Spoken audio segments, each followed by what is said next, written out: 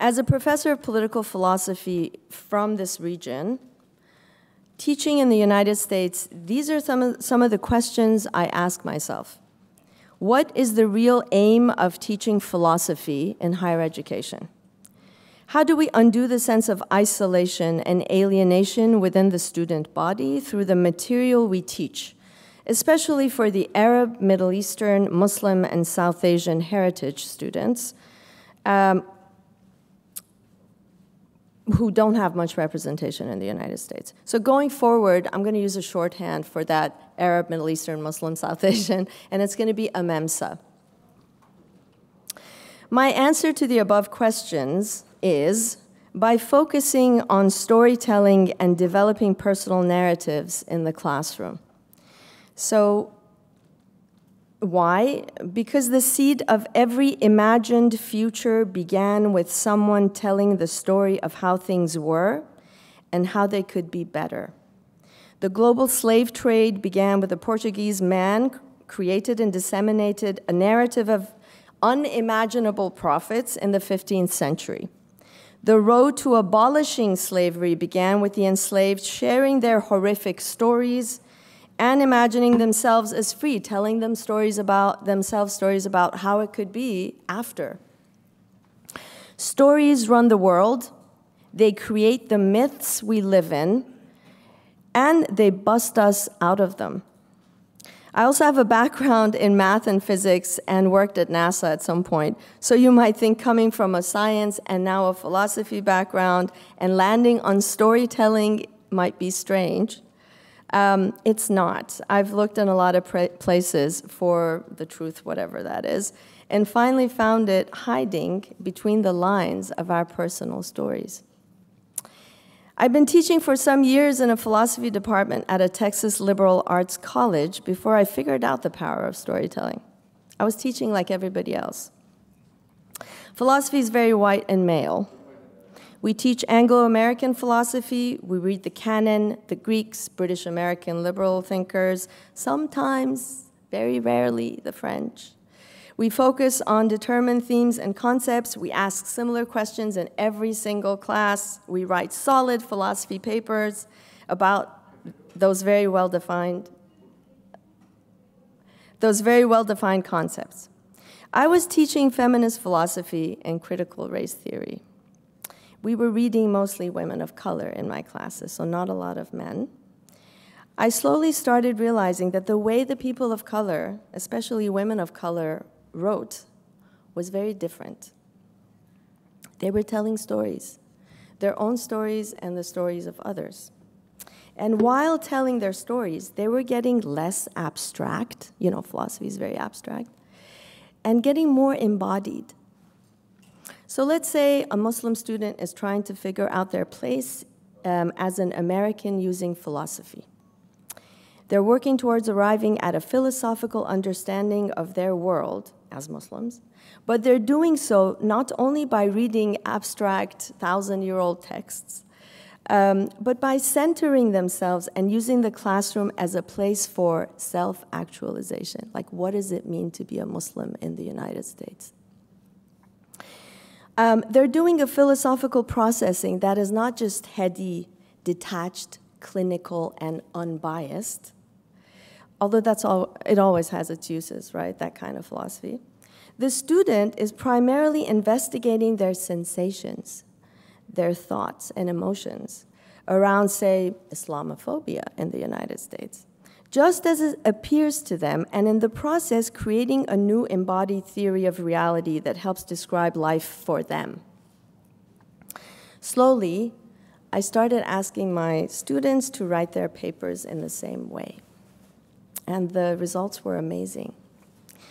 Invariably, the last class of the semester was a sad affair, with students lamenting how the classroom, I mean, there were kids crying in the classroom the last day, lamenting how the classroom had become a refuge for them to air out what they had had to keep bottled up, to discuss not just their theoretical but also their personal understanding, for instance, of what it means to be a Muslim in America. And the single most uttered refrain year after year, and I'm talking about Trump years, was, this is the safest place we have, and now we're losing it. The safest public place we have, and now we're losing it. Where are we going to tell our stories and process our selfhood now? And I was left wondering what they meant by safe. As I dug deeper, I learned what the students meant by safe. And this is the first message I want to leave y'all with today. For those Muslim students, the classroom was where the stories that carried their true selves were being processed. So they didn't have to censor themselves. They didn't have to clip their wings, be careful. There was an open space, and they could just say it all. They could be fully themselves. The classroom had taken on a spiritual, I'll explain spiritual in a minute here, self-exploratory aspect for them. By spiritual, I mean relating to or affecting the human spirit or soul. I'm not going to go into an explanation of what soul is. Y'all know what it is. And I'm not talking about organized religion here. And this, spiritual was spiritual as opposed to material or physical aspects of our existence. In a philosophy class, student growth can be either trade-related, let's say how to write better, right? It could be intellectual, how to become better critical thinkers, or it could be spiritual, asking all the important questions that philosophy is supposed to ask. Or in the best case scenario, all of the above. We do trade-related and intellectual knowledge well.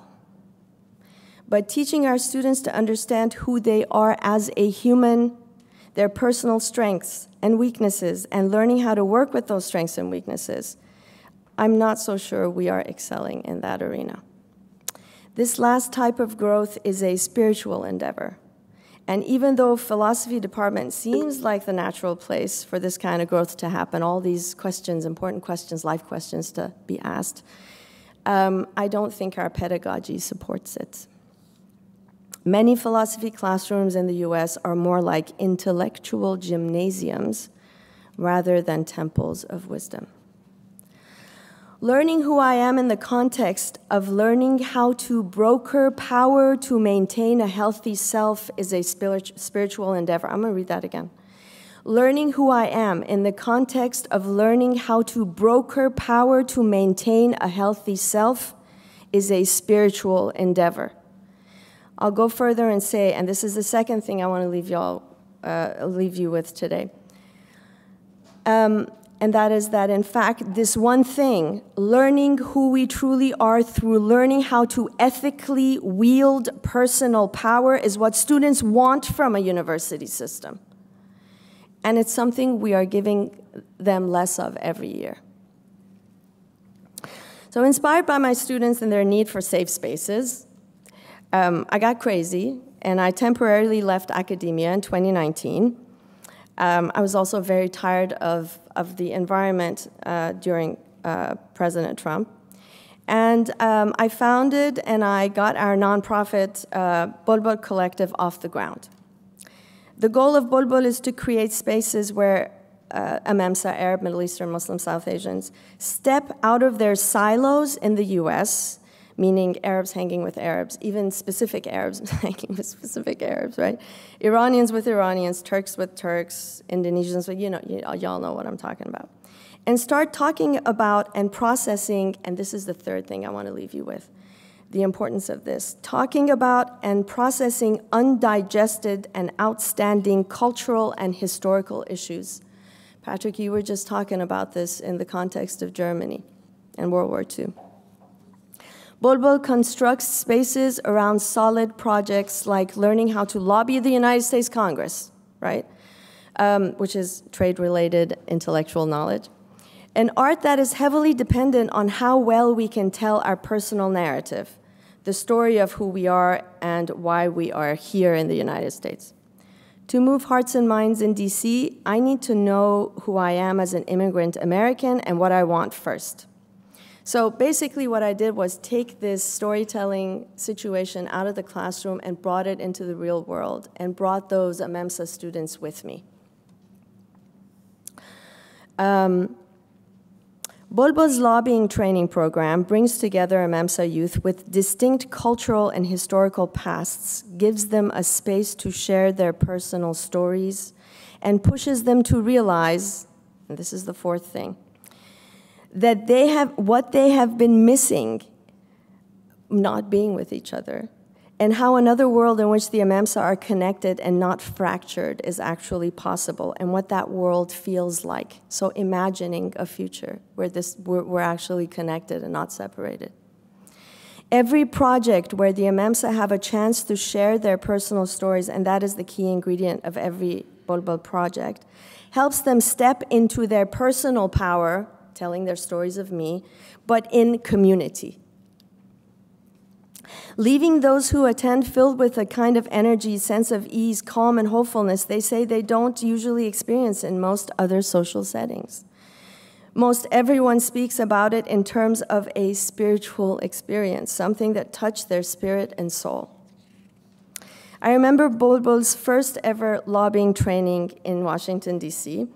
Lobbying is an action that attempts to influence lawmaking at the congressional level in the United States. So you basically go to DC, you talk to the Congress members, you try to convince them that a particular law needs to change. The night we got off the plane, our group of close to 30 youth seemed understandably disoriented and alienated from each other. They were all carrying stories about the other they had heard in their homes and communities. The Iranian kids were like, the Arabs, blah, blah. The Turks were like, everybody, blah, blah. Y'all know what I'm talking about. When I mentioned storytelling as something we would be doing a lot of, the response was confusion and shyness. A feisty young Arab woman, Syrian Arab woman, visibly disappointed, told me, I don't have a story. I'm not even sure what you mean by personal stories. Storytelling is what my grandmother does. We got lobbying training during the day through a DC outfit, and at night we would prepare the personal stories we would be using when we met with our Congress members on the fourth and last day of training. At night, we would sometimes be up well after midnight, listening deeply and just getting to know each other. There was a lot of crying, lots of laughter. This was the first opportunity this youth had ever had to publicly reflect and step into what it meant for them to be immigrant Americans from this region. The same youth who said she didn't know what I meant by storytelling stood in front of her senator's staff member on day 4 with her hands on her hips, speaking up while I stood in the back, furiously filming like a crazy person through my tears. Both of us were forever changed by the experience. She only knew how to do that because she was firmly planted in her story of me. She knew who she was. I've been talking about Amemsa, Arab, Middle Eastern, Muslim, South Asians, coming together through storytelling in the United States. But I wish we had more spaces for this kind of exchange in the region itself. Sharing stories has the power to transform us and our world. And isn't that, after all, the purpose behind getting an education? For that education, that exploration to happen, we need to create spaces so that the greater Islamic community can not only develop personal narratives, but also share them with each other. That is the one way our fractured greater community can safely discuss the fears that keep us apart. My hope is that the Indonesian, the Egyptian, and the Iranian thinkers have these conversations grounded in personal narratives, not in a Western setting, as is the case right now, but in a safe regional backdrop like the United Arab Emirates.